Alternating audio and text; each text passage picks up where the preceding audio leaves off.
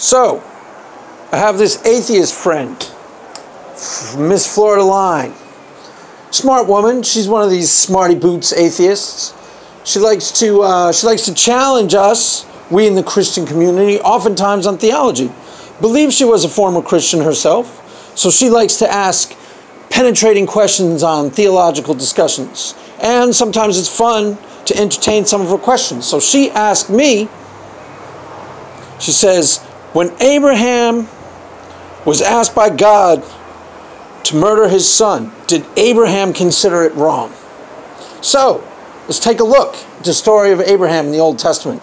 Now, there's a few things that you, the reader, are supposed to notice right from the jump when you are reading the story of Abraham.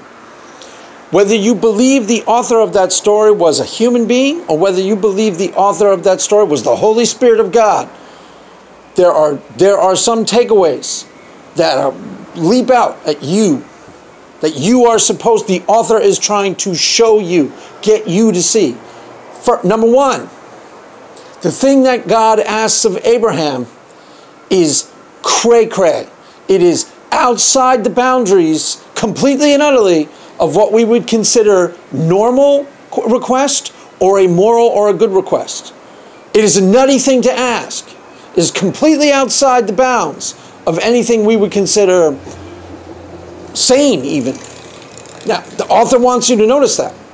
Point number two, Abraham does not hesitate. God says, kill me a son. Abraham says, done. When and where? Name the time, name the place. He's getting sick of that kid anyways. Well, he doesn't say that, but he doesn't hesitate. He says, you say do it, thy will be done.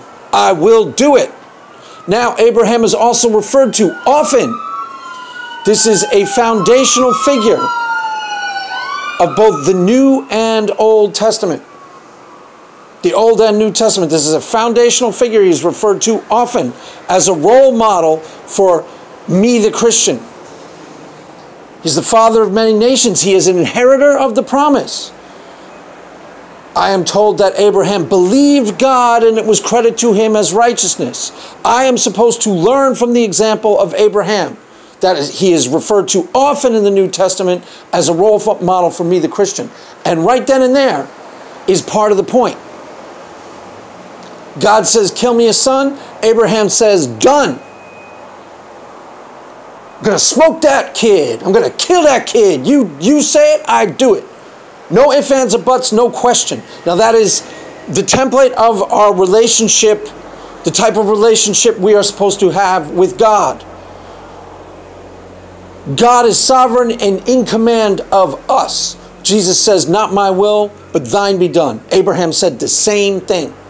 Not my will, but thine be done. The story itself never goes into any wrestlings whatsoever over whether this is a moral or a correct thing to ask of Abraham. We notice that it's a crazy request and, you know, an immoral request, but the Bible doesn't discuss that fact. God says, kill me a son. Abraham does it. And later on, Abraham is referred to as the inheritor of the promise, the role model. So what is the implication therein? Well, first and foremost, the implication therein is that God himself transcends, stands outside the boundaries of good and evil, transcends any traditional concept of morality whatsoever. Even when we're talking about morality in human terms, like when we're trying to link it to the divine, like the divine command theory or the Erythropoet dilemma, both of which are inapplicable in this particular case. There is no discussion whatsoever, none, of the morality of God's command. Kierkegaard is the first person who, or as far as I know, the only person who addressed this in the way that it is asking itself to be considered. He called it the teleological suspension of the ethical.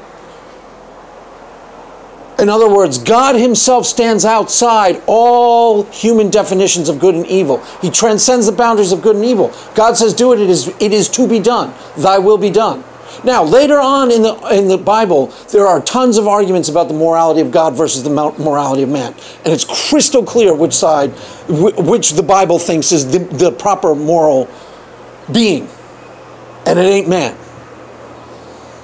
We, the Christian, are supposed to notice the seemingly irrational command of God, the seemingly immoral or insane command of God, and we are not supposed to flinch. We're just supposed to do.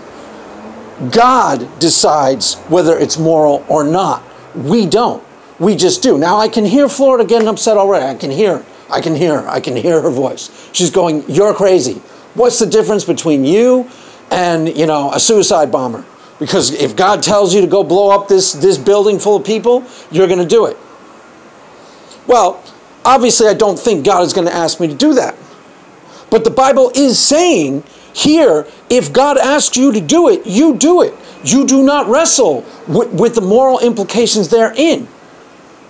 We are not necessarily holding God to a human standard of morality in this particular scripture. Now, going all the way back to the Garden of Eden, there's more to it than just that. That's just the beginning. So that's where it starts. Did God know that it was wrong? Not necessarily. I mean, did Abraham know that it was wrong? It's not necessarily the right question. Abraham doesn't decide one way or the other. God says do, Abraham does, period. That's the end of the discussion between God and man. That's the end of the discussion. There is no wrestlings with right or wrong. God says do, I do, period. Now, I will explain to her later on in a different video why, you know, I'm not going to I'm strap on a suicide bomb and blow up a building. Because she's thinking that's where that's heading. So, that's all for now.